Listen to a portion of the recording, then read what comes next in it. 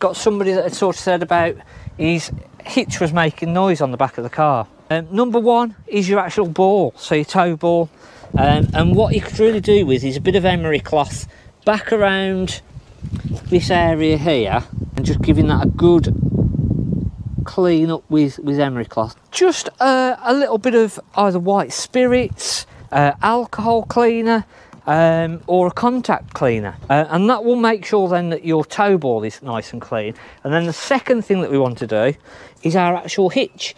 So we want to make sure that if we've got this type of hitch, we've got little pads in here. So these little pads in here, these will get dirty.